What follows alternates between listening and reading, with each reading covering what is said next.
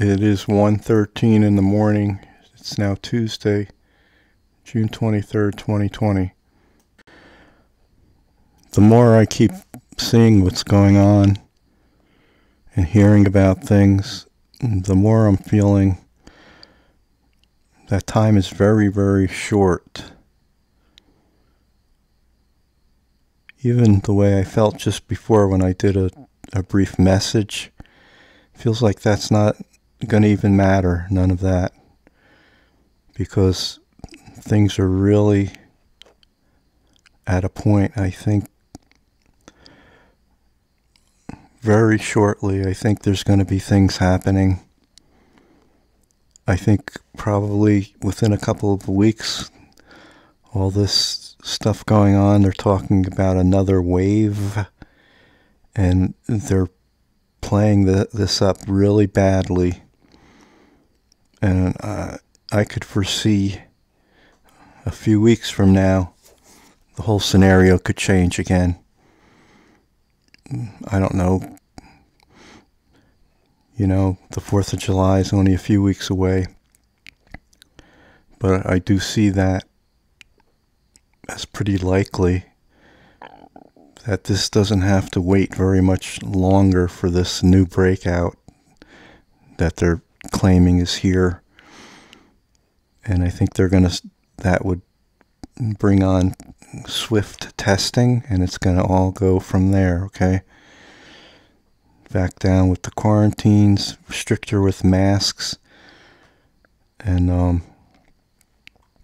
but there's a whole lot of other things that it seems like are coming together, coming to a point here together, like with all the things going on, protests, riots, getting rid of police, getting rid of law and order, chaos.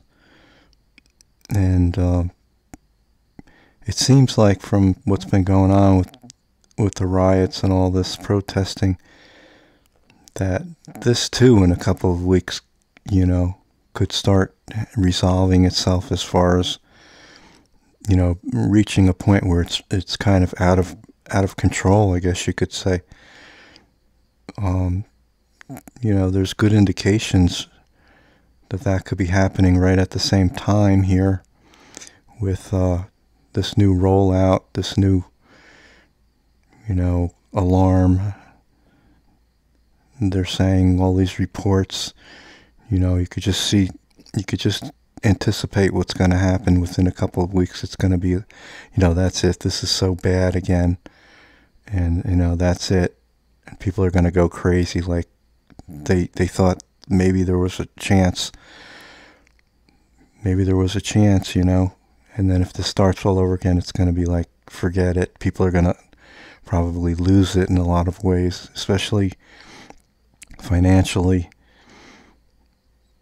And so that's on the horizon too.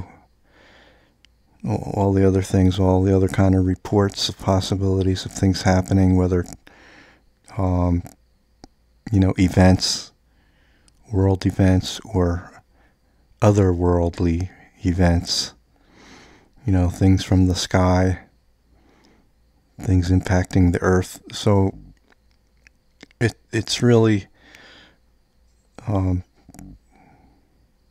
don't know, that's just what I'm thinking and sensing.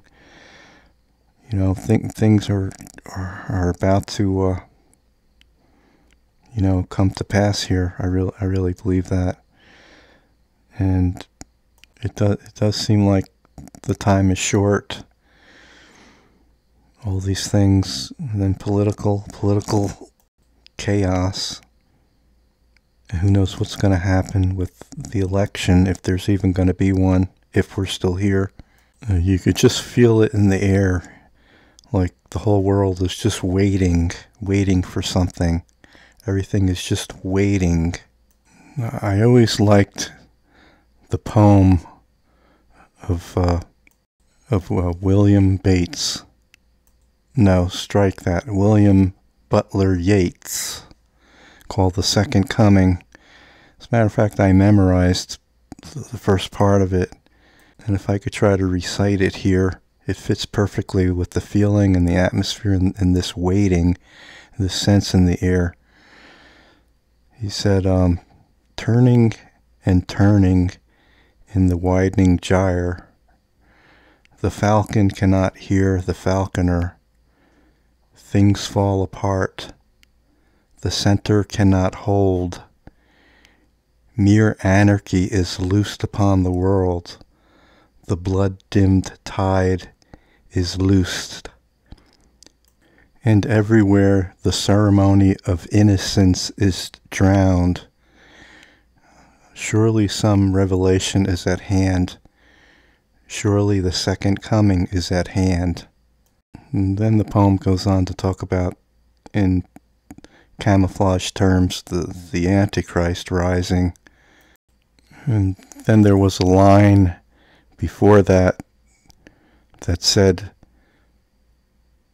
the ceremony of innocence is drowned, the best lack all conviction, while the worst are full of passionate intensity.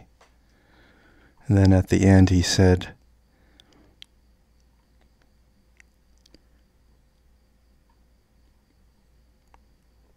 the darkness drops again, but now I know that 20 centuries of stony sleep were vexed to nightmare by a rocking cradle, and what rough beast, its hour come round at last, slouches toward Bethlehem to be born. So the feeling that I had coming on here to do this video that came into my mind was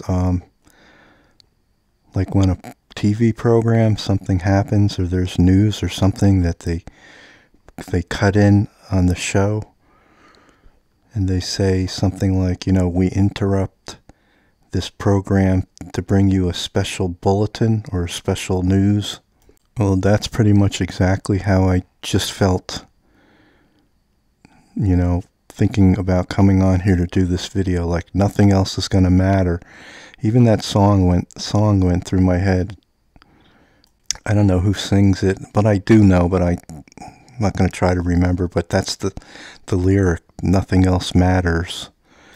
Really, nothing else matters right now but to wait here momentarily and to do what can be done to warn people and, you know, for them to be saved at the last moment here.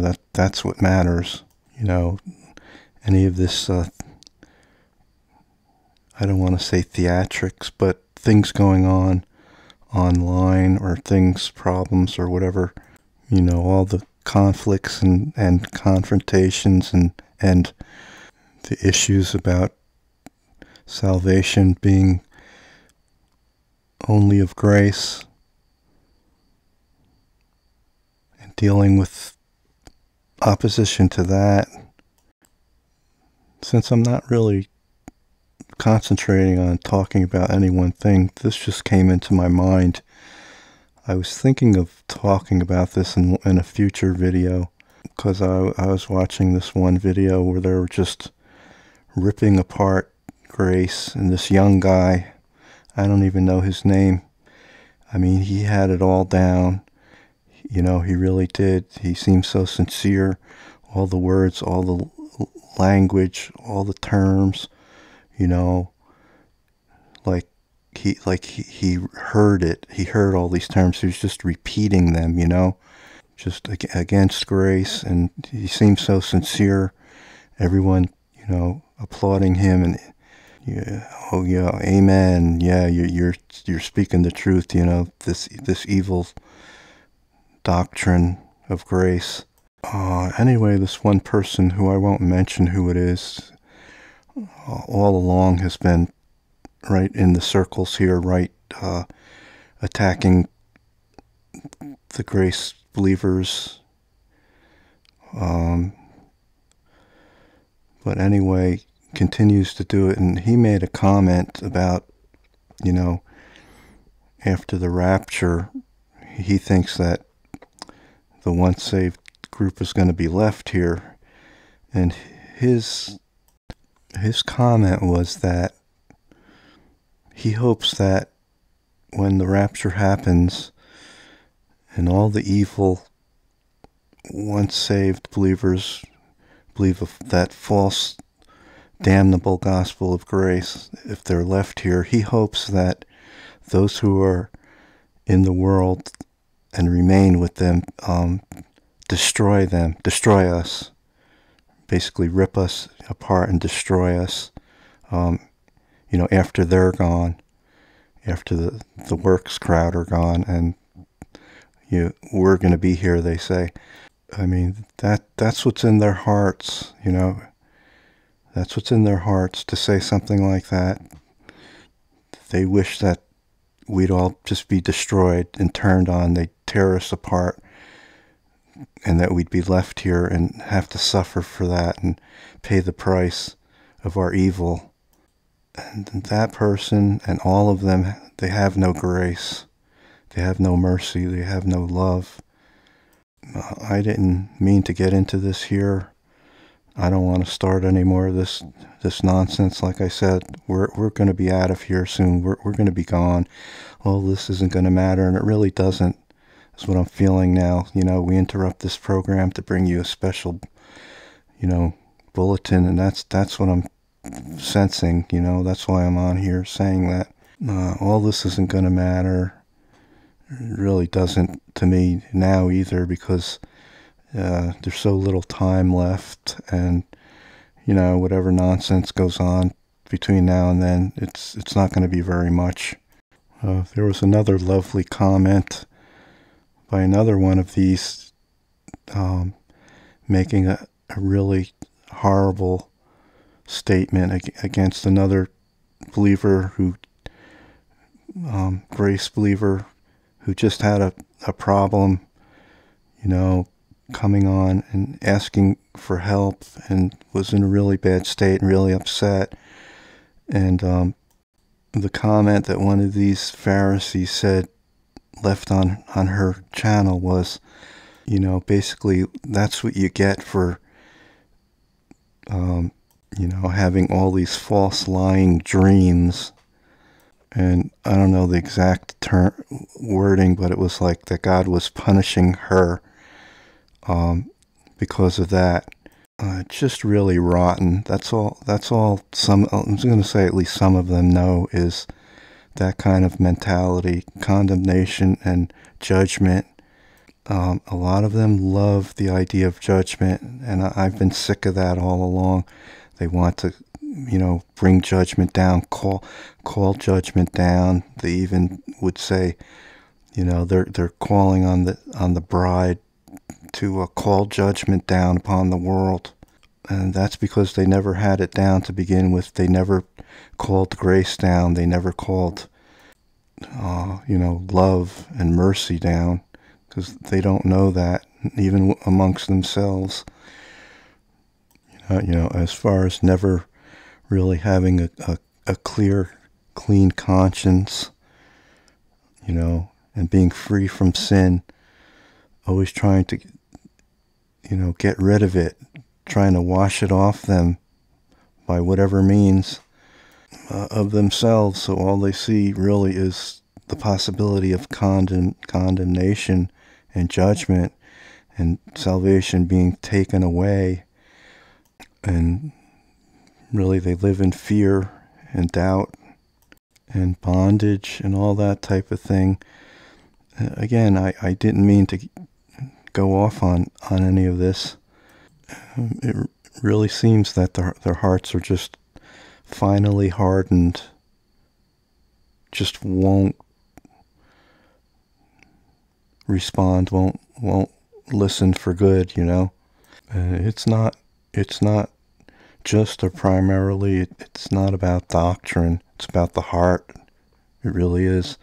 Have a changed heart, exhibited by your attitude, and compassion and mercy and goodness and love and hope and all those things. Not wishing that all of us who believe by God's grace, will be torn to shreds and destroyed and be left here and to suffer for our evil, you know. Yeah, I forget who sang that song. It's pretty old, I think. Nothing Else Matters. I'll probably go look it up just to try to recall. I mean, I pretty much know who it is, but just on the tip of my tongue. It doesn't matter, you know, doesn't matter anyway. But so just the good news is that very, very soon you're going to be gone from here, and all of this will not even be a memory. Really, it won't. And, you know, it keeps it coming in my mind again about all these type of people. You know, they make videos and they're just hateful and laugh. They mock. You know, they put up things just to mock and ridicule and laugh, and, you know, make others put their image up in distorted ways, and, you know, take it out of context, and make them look like clowns or whatever kind of thing they do to mock them. It's really rotten. They don't see that. That's okay, I guess. You know, that's what God told them to do and called them to do, to stand up for their righteousness, which is a rottenness. And because their hearts are dark, it doesn't have the light of the Holy Spirit in it. So yeah, you can see the fruits of others who claim to be believers. You could see the true fruits or the false ones. And you could see the hearts of others very clearly. You know, really, there's so many disgusting things that I could recall that I've heard these type people say in their comments, and it's just, it is night and day. There's just a night and day total opposite thing about those who are truly saved and those who aren't, those who are in God's grace and those who aren't. You know, very much a false self-goodness. You know, that kid that I was talking about who did that video that I was just saying, had everything down, so sincere, you know, they're all applauding him. Yeah, you know, you're right. This is evil, this dirty grace gospel. And even saying that, you know, he had dreams from God. And God gave him the names of two people, you know, and told him that they were preaching a false gospel or whatever, that they were going to hell and leading people astray. And God told them in the dream, he gave them the names, you know. I'm not going to name them. They're in the grace group here, you know, that are known. Best way I could say is, to me, it seems like entire groups hypnotized or mind controlled. That's how strange it looks. Like there's such a difference. Like, how could these people actually be believing this? Just totally deceived. It's like watching people hypnotized or mind controlled. It really is. And it's taken on a personal level. That's the thing. They're ripping people apart on a personal level, and they think that's fine, that's good, that's what God told them to do. You know, with such hate and venom, as opposed to, if you're defending grace, you know, there is such thing as a righteous indignation, but theirs is an unrighteous condemnation. So if anything, if anyone's hearing these words, I'm not trying to get into this with all of that group, but I guess I could say maybe it'll help you feel comforted and better about maybe things that you've gone through all along. But it's over. It really is. We don't have very much longer here to go to endure this demonic spirit against true believers. Actually, our voices are one of the very, very few that's even left to bring the gospel. So that's why the evil one is doing all this, okay? He wants to shut every last one up, but he's not, and he's not going to until we're out of here. The same thing goes for all the information that we could share about the truth, about anything and everything going on, especially spiritually, because once this goes down, once believers are gone, that kind of information is going to be gone too. You know, the whole world will just be shut off, I guess. I don't know how the internet will function or whatever information, you know. Of course, there's going to be calamities and stuff, so whatever the situation is, you know, the voices of truth and factuality in speaking out, whether it's just about worldly things or events and the truth about that, or spiritual things and the gospel. Though there will be many, many saved during the tribulation, and no doubt from the things that other believers have left, have said, have spoken, that people have seen online or wherever told, and they'll know it's true, and they'll come to believe. So it could be very well that things are going to ramp up and start, you know, things happening possibly in a few weeks here. Things seem to be happening suddenly, you know, suddenly. I was just watching earlier a video by this guy. I think he's a Christian, and he was going over like this dust heading from Africa, and it should arrive here like in a day or two or whatever. That's pretty weird, but you know, probably won't amount to much. But what he was talking about is that he was talking about the locusts and how they're destroying, you know, really the whole world. They're going everywhere and swarming and eating everything up. And he said they're now in South America, and he predicts that within a month or two they're going to migrate right up into the heartland here of the United States. So that's crazy too. That's another thing, that possibility. These swarms eating everything and just covering the land here in the United States, and with the food situation and everything. That's a crazy thing to imagine happening. You know, really, these swarms coming now this kind of thing. Locusts, and they're not normal locusts. To me, they look like they're genetically engineered. They're huge, and they eat a lot, and they reproduce.